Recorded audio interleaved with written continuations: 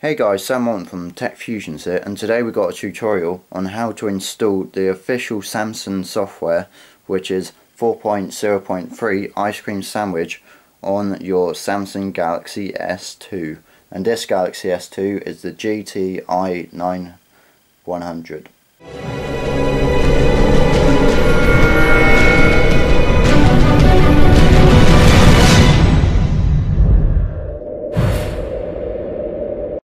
So today I'll be showing you how to install the official Ice Cream Sandwich software for your Samsung Galaxy S2, and this works internationally.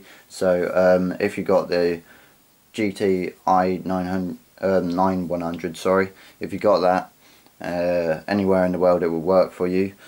And I'm in the UK, so it works for me. You know that. Here is the software which we'll be installing. As you can see, it's 4.0.3. basebound I9100XXLPQ. There I am in the reflection.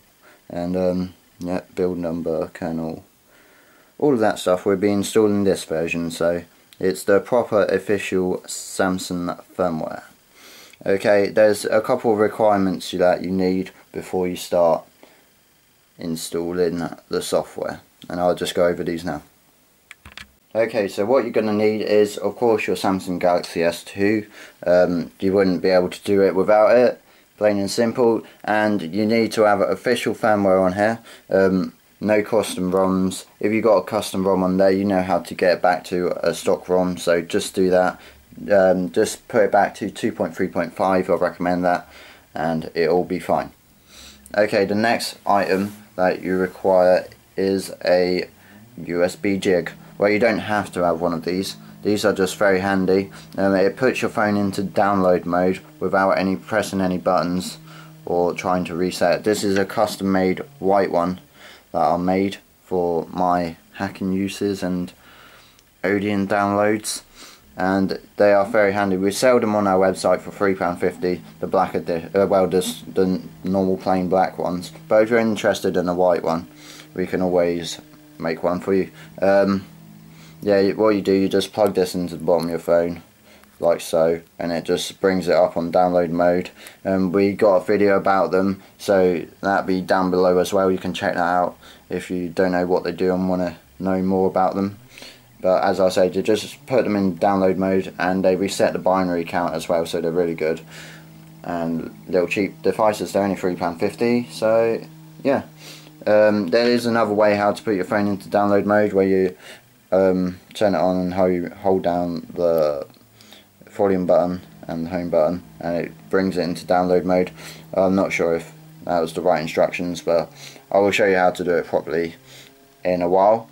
Another thing that we need is a Samsung official cable. So this is official USB 2.0 cable. As you can see, it's there, it's got the shape, and it's got Samsung.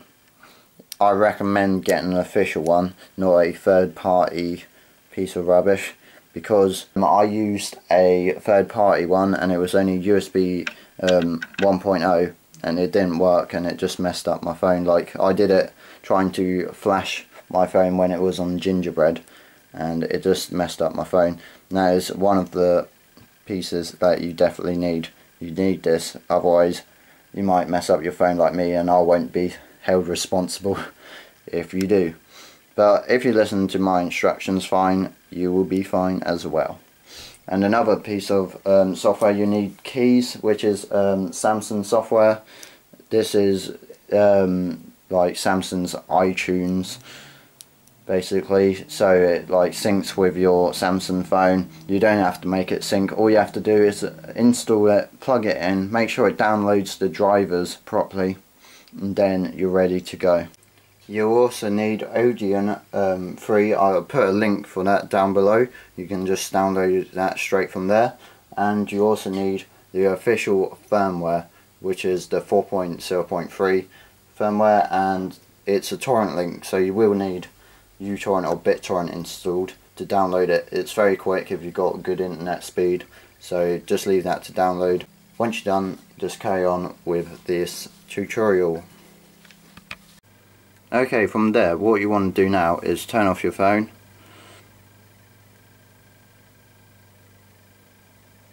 and let it just boot off. If you got a USB jig handy, you know what to do. Just once it's vibrated and turn off, just plug this into the bottom. Oh, if I can find it. And then just wait a moment and it comes up in download mode. From there you can just plug it in and let it connect to your computer. But I need to show you the other way how to get into download mode.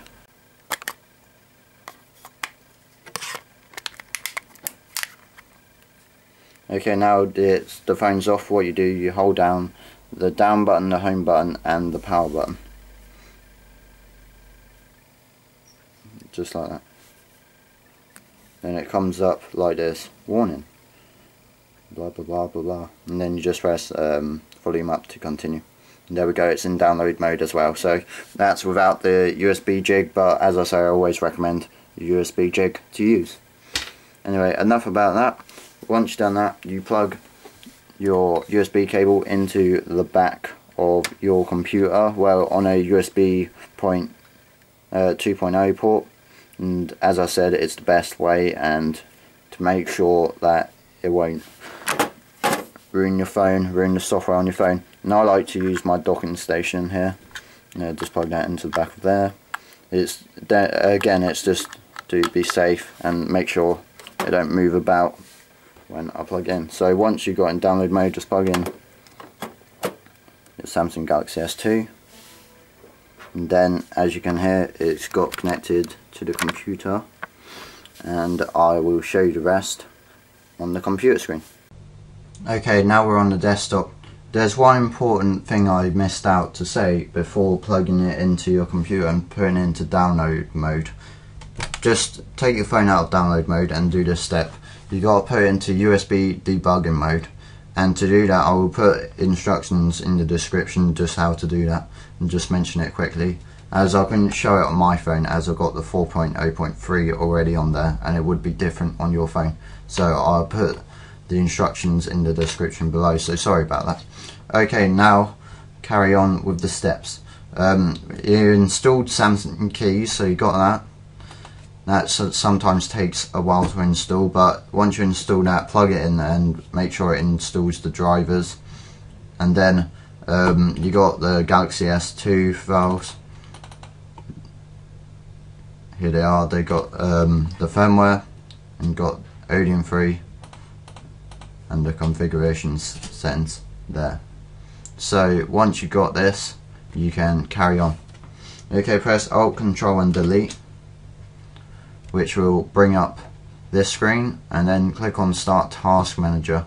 And not many people do this, but I just like to make sure keys is shut down. So find the one that says keys, close that. They may be 2 or 3 even open on your ones, so just open it, just click on it and end process, unprocess, and just make sure all the keys application is closed down. Once you have done that, you are ready to carry on. Okay, now you have to double click on Odeon free, and if it looks like this, you have done it right. That means your phone has been detected into download mode and is ready for Odeon to put software on it. Okay, once you got here, all you need to do is click on the bootloader,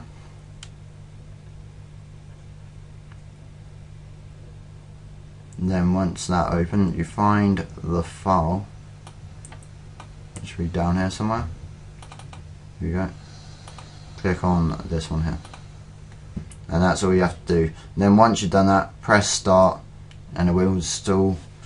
But I won't press that as I already got the software on my phone. But once you press that, it should take about 5 minutes just going through information. Your phone should change and an awesome Android logo will come up, and that's pretty cool. But once it does all of that, it should say pass, and if you've done that, you've done it correctly and followed my instructions perfectly, so well done to you. But yeah, that's all you really have to do, and then you will have 4.0.3 on your phone. So that is great. If you've got any more questions about it, or any more tutorials you want me to do on the Samsung Galaxy S2, please mention them below. And yeah, I hope you enjoyed. Okay, right, I'm going to end this video now. This was Sam Morton from Tech Fusions. Please comment, like and subscribe. Thank you.